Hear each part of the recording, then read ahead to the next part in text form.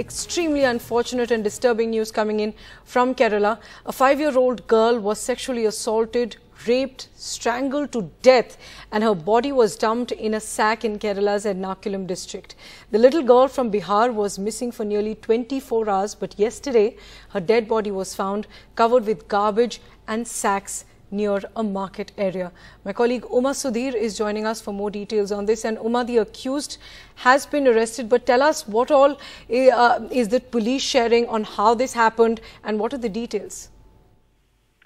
The child, in fact, went missing at around 3 p.m. on Friday, and by about 7:10 is when the parents came in to file a complaint. By 8 o'clock is when the FIR was registered, and the police, the SP of Ernakulam Rural, Mr. Vivek, who I spoke to, said that by 9:30 they had this accused in their custody because they saw in the CCTV footage that the girl had been taken away by him, and that he had lured her with some fruit juice that he offered to buy for her, and he had taken her away, but he seems to have sexually assaulted the girl. After post-mortem, they do believe that there was penetrative sex, and her body was found inside a sack and then dumped on in a market yard, covered with garbage and with polythene so that the body would not be discovered.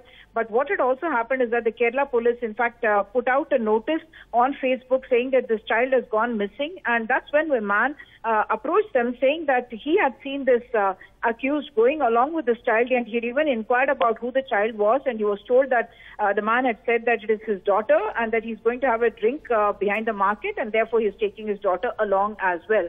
And that's when the police started searching in that area and found the body of this child. But Kerala has been extremely shocked by what has happened, and opposition parties, in fact, accusing the police and the administration of not acting in time to save this child. But the fact is that, according to the police, the girl went missing at 3, and by 5:30 he had already sexually assaulted the child and had murdered her and had even disposed of the body. And when they apprehended this man at 9:30 p.m. on Friday night, that's when he was in such an inebriated state that they just could not get any answers out of him, and that's why it was on Saturday morning, after more than 20 hours, that they were able to recover the body. So the opposition saying that even though the child was in Aluva itself, they were not able to recover, whereas the police telling us that that's an unfair criticism by the opposition parties, because they had acted quickly enough to apprehend him, but the deed was already done, unfortunately. Yesterday, when the body was brought to she's a first class studying child.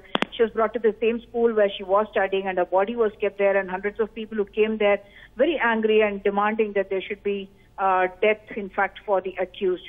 The accused is from Bihar, but the family of the child is also from the same place, from Bihar only, but they had been staying for several years in that area.